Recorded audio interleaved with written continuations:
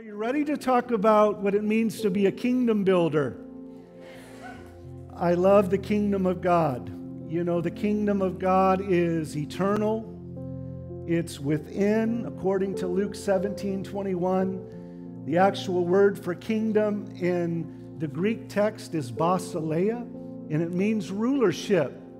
So when we're talking about the kingdom of God, we're talking about God's sovereignty, His rulership, that we're not just here to confess our sins, although that's a very important part, but we're here to invite the sovereignty of God, the rulership of God in our lives. Jesus Himself said, "Seek first the kingdom of God, and all these things will be added."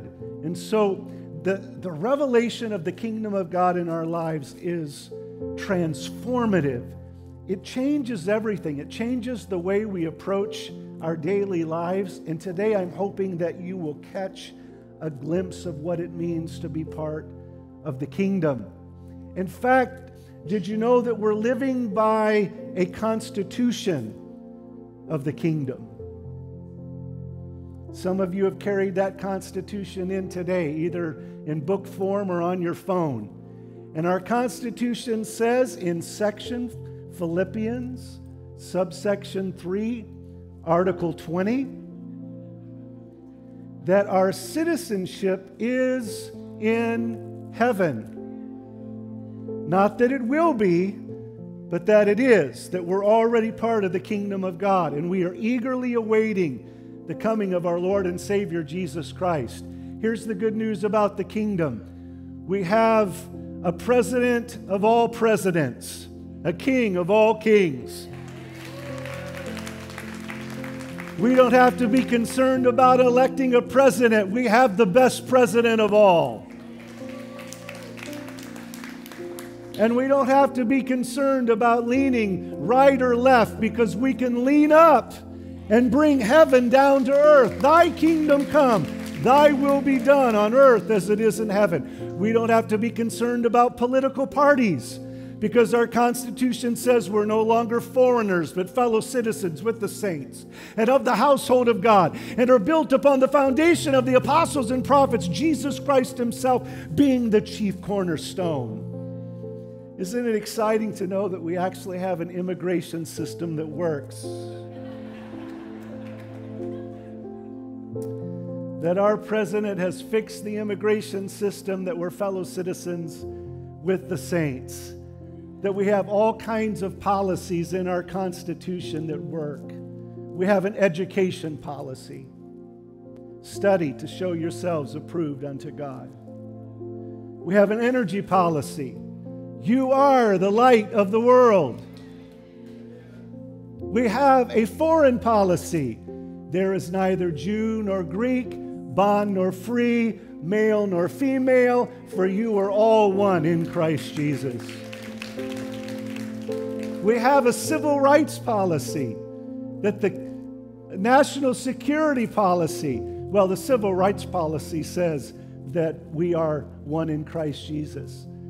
The national security policy says the kingdom of heaven suffereth violence, but the forceful ones take it by force. An immigration policy, I love this one, for God so loved the world that He gave His only begotten Son.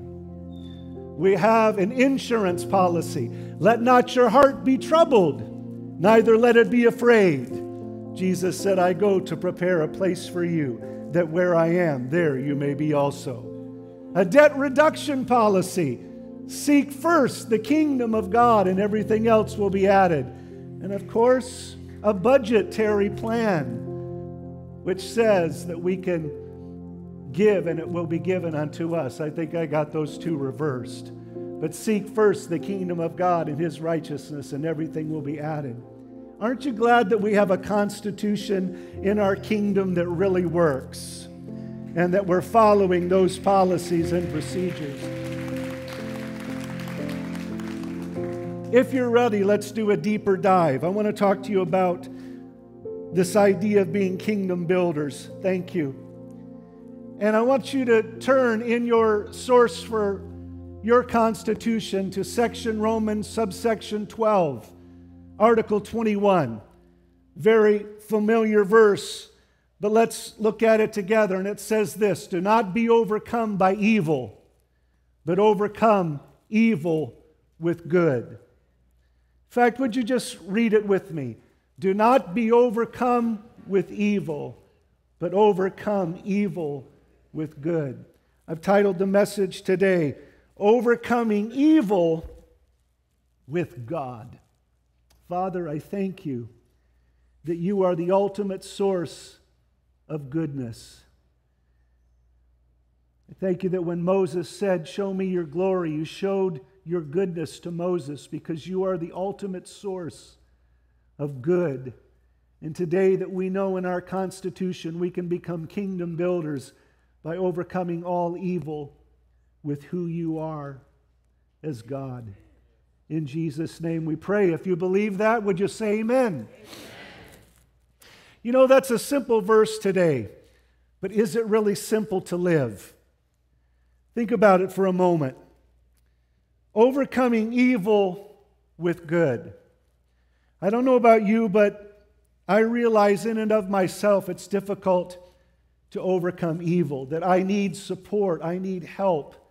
I need the one source who can actually overcome evil in my life, and that is God Himself. I recognize that sometimes evil is pervasive. We live in a culture that is filled with chaos, a culture that's struggling to know what's right and what's wrong. And if you do a deeper look at that verse, in the original text it says that do not be overcome with evil, which the Greek word is kakos. Some of you are laughing. Let me say it this way: do not be overcome with kakos. And if you look up that word kaka, which it relates to, you're probably thinking of a definition when actually Webster's defines kaka as a large New Zealand parrot. But we also know it means the other thing as well. Feces, poo-poo, let's just get it out there. My granddaughter Shiloh is in the midst of her poo-poo potty chair training. And she's learning how to go poo-poo in the potty chair. But the Bible says, do not be overcome with kakos, because there are times that we're going to rub shoulders with a world that is spiraling toward moral depravity. I was working in the backyard, didn't realize it, but I ended up with dog dew on my shoe. Tracked it into the house. When you have white carpet, that is not a good thing. My wife smelled it. I was oblivious. I was tracking it all over the floor. Of course, you know what the next hour of our lives were like, cleaning up the dog dew from my shoe. And I had this amazing revelation. And that revelation is simply that we are living in the backyard of the world. And we don't often realize it, but sometimes we are rubbing shoulders with what doesn't smell that great. And we end up tracking this world's kakos, if you will, around with us in our lives. We're tracking something that smells. We're tracking something, and sometimes we don't even realize it. And even the Apostle Paul said later on in his life and ministry, I am the chief of all sinners, because he struggled with this understanding that because we are living in the world, we come in contact with evil, with wickedness, and we have to overcome evil with good, with agathos, with the nature of God Himself. That to be kingdom builders, there's no way in and of ourselves that we can overcome evil. It has to be the God who is living within us. In fact, if you're taking notes, would you just write this down first of all, that we overcome evil with God's presence. We overcome evil with God's presence. The only way we overcome it, we become kingdom builders, is to recognize that we can't do it on our own, but it's the living God who is dwelling in us that helps us to overcome it. What? Do you not know? Have you not heard that you are the house of the Holy Spirit who abides within you? What? Have you not known, have you not heard that you are the temple, the house of the Holy Spirit, God's living presence on the inside of you that makes a difference in our world? We need the tangible, living presence of God to transform the world around us. I yearn for God's presence. I hunger for more of God's presence in my life. Just like we hear from the psalmist, section Psalms, subsection 27, article 1. One thing have I desired of the Lord, and that will I seek after, that I may dwell in the presence of the living God all the days of my life, not just when I get to heaven, but right now while I'm living on this earth. I'm hungering and thirsting for the living God living on the inside of me. The greatest gift that I can give to my family, to my wife, to my kids, to my grandkids, is the acknowledgement that I have the presence of God dwelling with me. Did you know the greatest gift that you can give to those around you? Your friends, your family, your kids, your grandkids, is the acknowledgement of God's presence abiding in you, working in you and through you. Because if we simply acknowledge that we are the people of God who have been marked by God but have no tangible presence of God, is there not something missing in our relationship with God? Can I ask that again? If we simply acknowledge that we are the people of God who are marked by God but have no tangible presence of God, is there not something missing in our relationship with God? Because we overcome evil with God's presence. Second thing, write this down. We overcome evil with God's character. Now, I wished I could really do a deeper dive into the sovereignty of God, because God's character and God's sovereignty are connected together. God's sovereignty is God's rulership. God's sitting on the throne. And His sovereignty is connected to His character. And I think some people feel like God's character really relates to what God can and cannot do. We'll talk about God can do anything. And we know that God can do the impossible and He can do the invisible. But let me ask you the question, can God really do anything? Can God sin? Can God lie? Can God deceive? Can God act wickedly? God cannot do anything, especially if it's outside of the moral parameter of God's character. His sovereignty is connected to His character. He's not sovereign because of what He can or cannot do. He is sovereign because of who He is. He's sovereign because He always does the right thing. He's sovereign because of His very nature. It's not about His notoriety, it's about His nature. It's not about His competence, it's about His character. So when we understand, the more we take on God's character, the more we overcome sin and wickedness and evil. So the more I become like God, think like God, act like God, walk like God, talk like God, the more I become like Christ, I take on His character, the more I overcome sin and overcome evil. I may want to pinch your head off. because you make me so angry.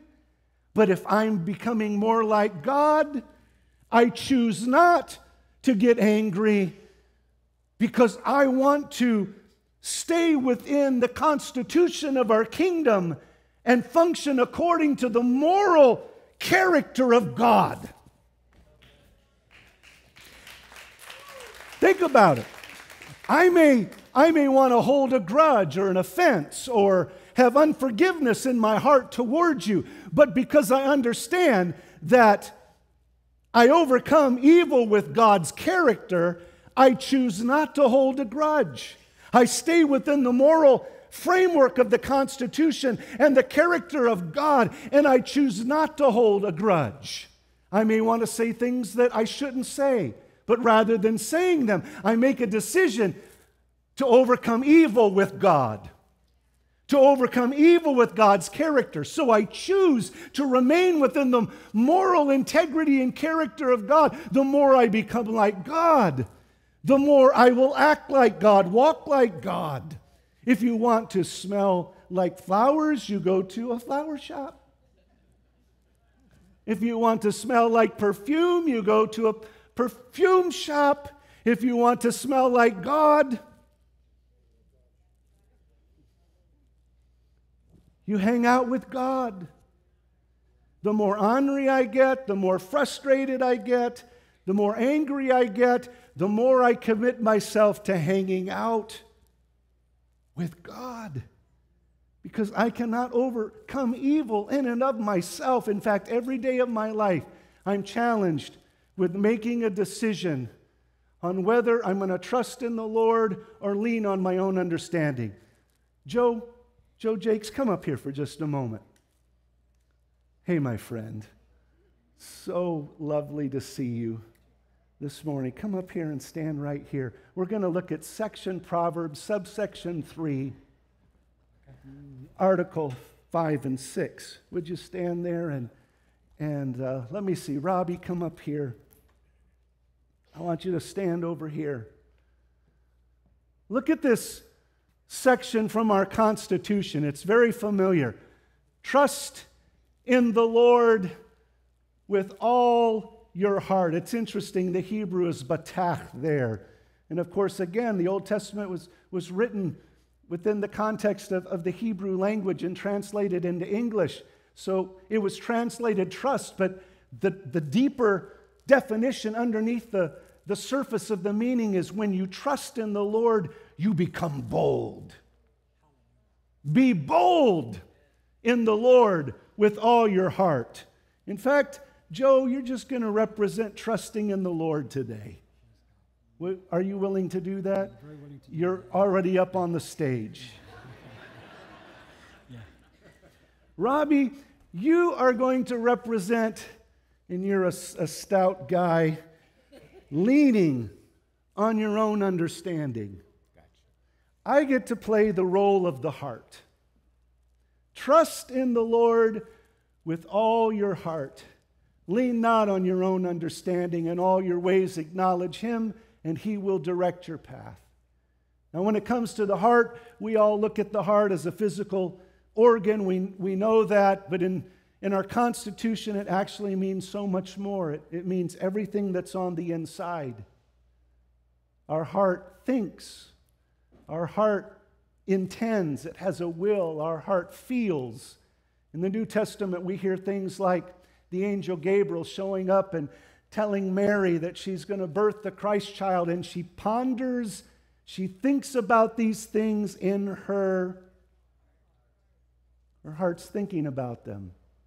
We also read in our Constitution how that the Word of God is quick and sharper than any two-edged sword, piercing even to the dividing asunder of soul and spirit and of the joints and marrow, is a discerner of the thoughts and intentions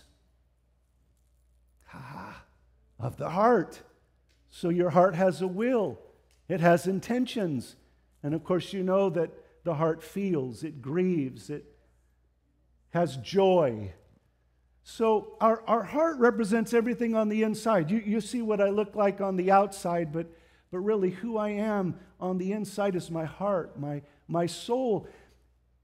and I'm confronted with the challenge of whether my heart is going to move this direction because of the character of God and trust and become bold in my relationship with the President of all presidents, or whether I'm going to lean on my own understanding.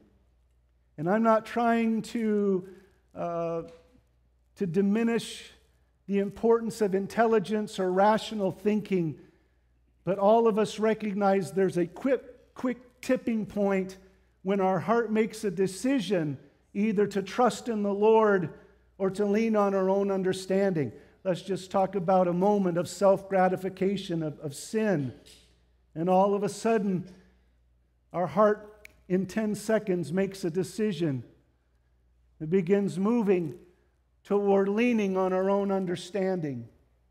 And maybe it's not even a moment of sin. It's about being a kingdom builder. And the Lord whispers to our heart. We're out and about in the marketplace, and we hear the Holy Spirit who lives on the inside say, I want you to walk over there, begin a conversation, and pray for that person. He or she needs prayer right now. And so we begin to think about it, begin to trust in the Lord, move in this direction, and all of a sudden, oh, Lord, that's not me. I could never do that. That would be dumb. That would be stupid. The person would think that I'm dumb or stupid. God, they wouldn't even want prayer. And now we're leaning on our own understanding. And there's so many decisions that we make in life. Things like even returning our tithes and offerings to God, which is the best economic plan in our Constitution, giving 10%, the tithe to God, and offerings above the 10%, and how God opens up the windows of heaven because we do that, and He pours out a blessing upon us, and we make a decision. We're going to be consistent tithers, and we're going to trust in the Lord with our giving. And then all of a sudden the bills start coming in, and we think, you know what, I don't know if we'll have enough money to cover the bills at the end of the month. And before long, we're leaning on our own understanding. Is anybody grabbing what I'm telling you?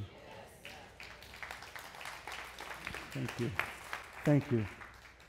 What I'm declaring to you is that we overcome evil. We overcome those moments of decision-making when we choose to allow God's character to become pervasive in our lives, and we choose God and His Constitution over those decisions that will create chaos and ultimately harm us and conquer us. Because my favorite word in the text, be not overcome, is the word nikao in the Greek, which actually means conquered. Do not be conquered by evil, but conquer evil with good. If you want to be a conqueror, you have to decide to hang out with the more than a conqueror. Number 3, we overcome evil with God's presence, with God's character, and with God's kingdom. I'm going to call your attention to one more section in our Constitution, section Colossians, subsection 3, article 1. And to seal it in our hearts today, I want to ask you just to read it in faith with me. Are you ready, everyone? Let's do this together. Here we go. If ye then be raised with Christ, seek those things which are above, where Christ is sitting at the right hand of God. Let's pause, because the next part of this is critical to our development as kingdom builders. Are you ready? Here we go. Set your mind on things above, not on things on the earth. What? You are kidding me. What? How is that even possible? We're living on earth.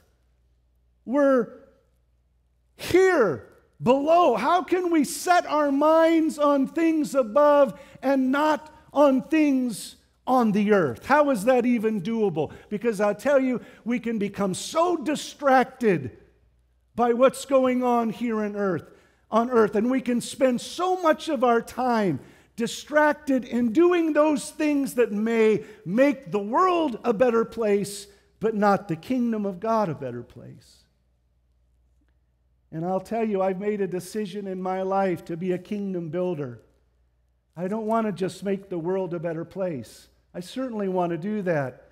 But I also, most importantly, want to make the kingdom of God a better place. Because everything here on earth is not going with me to heaven. Our Constitution said we carry nothing into the world and we will carry nothing out of it. Possessions, money, even our own bodies. That's such a blessing to me. That means that whether I'm buffed, or let me say it this way, not so buffed, I don't have to worry about taking this body with me. But God will give me a glorified body when I get to heaven. Whether I have wrinkles, whether I have gray hair, silver hair, it's not about that. I want to do something that is eternal and not just earthly. I want to do something of eternal significance and not just earthly significance. Now, please don't misunderstand. We know that God tells us to be good stewards of what we have, good stewards of our bodies. Physical exercises is something that helps us to do that. Good stewards over our hobbies and entertainment. Good stewards over the earth. All of those things are important. We're called to be good stewards. But what I want you to understand today is we must engage in those things that will last for eternity. Like what? What are some things that will last? Well, let's talk about a few of those items. First of all, winning someone to Christ. Introducing them to the kingdom of God. Did you know when you win one person to Jesus Christ, you impact eternity? You change the trajectory of heaven just by winning one person to Jesus Christ. You impact all of eternity. You depopulate hell and you populate heaven. You stand at the gates of hell and you redirect the traffic to heaven. And the sad thing about it, according to global outreach, 90% of Christians will end up going to heaven without taking anybody with them. Because they don't understand how important it is to impact eternity by winning just one person to Jesus Christ. You know what it's all about? It's all about what we saw right over here. That's the greatest thing today that we've experienced in this service. It's not the preaching, it's not the singing. It's the declaration of all those people who made a public confession of their faith to say, I'm just not here to confess my sin, but I'm here to proclaim the sovereignty and rulership of God in my life.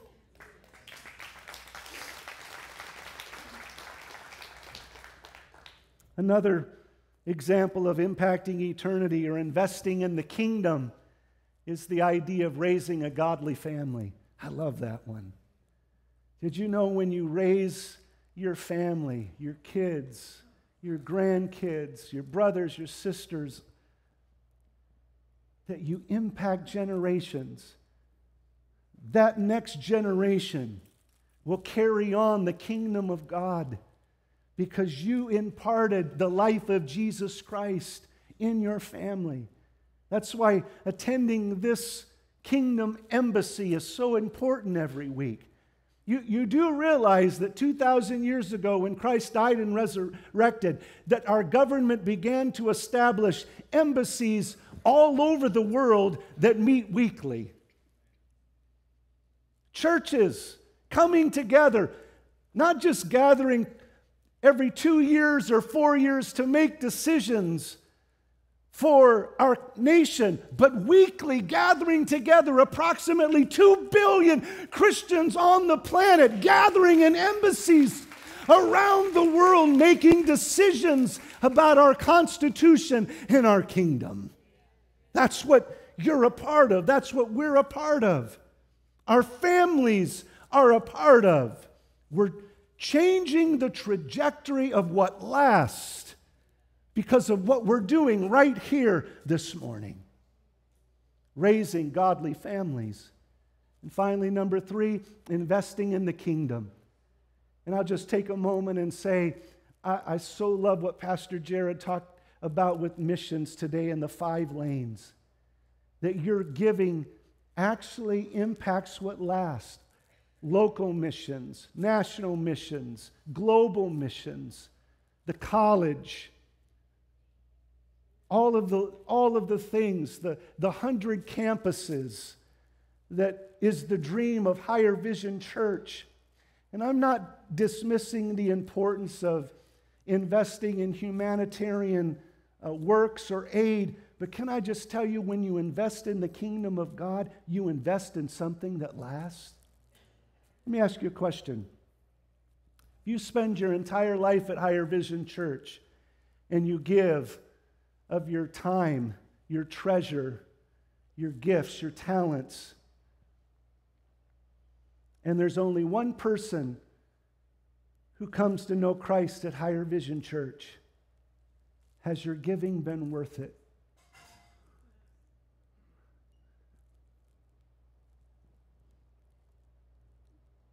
I think it has, because you've impacted eternity. You've done something that lasts.